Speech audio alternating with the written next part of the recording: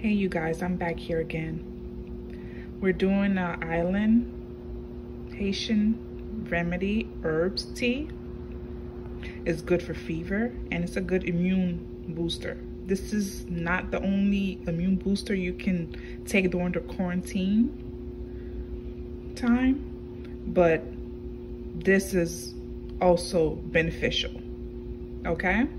We have the associate, we have garlic, lemon, cloves, salt.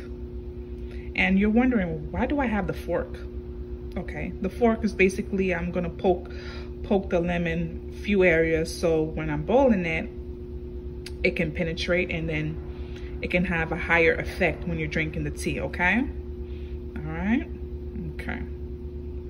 All right, let's get started. We always want the water to boil first, no matter what. Even if you have filter, I have filter, but the water has to be boiled so it can have a higher effect. And then it can absorb on what you have to do. So always have your water boil. Here's the lemon that I mentioned, poked several times, okay? Okay, you guys, 1 teaspoon of salt. For the people who have high blood pressure, you can use half of that. This is a teaspoon. I will show you the teaspoon once I pour it in, okay? Stir. It was already boiling, okay? Okay, I just wanted to be a little bit more specific. This is the teaspoon and the tablespoon. I don't want to confuse you guys a little bit, especially with the ones who have hypertension. Please, again, use as minimal salt as you can. Actually, the teaspoon of salt is what's recommended, and it's not as much.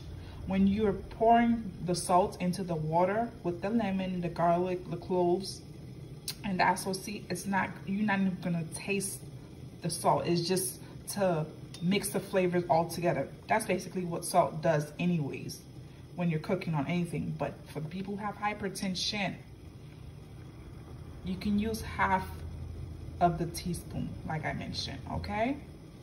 And you won't, it's just basically to have all the flavors sum up, okay? All right, and there it goes. You have to let it boil for about another 20 to 30 minutes so it can really penetrate as well too. The lemon's gonna penetrate there. Everything is gonna get dissolved in, so here it goes. Please comment, likes, or subscribe, okay? I would like to hear from you. Another thing I wanted to mention, make sure let this boil for a good 30 to 45 minutes to get the best results, okay? Thank you.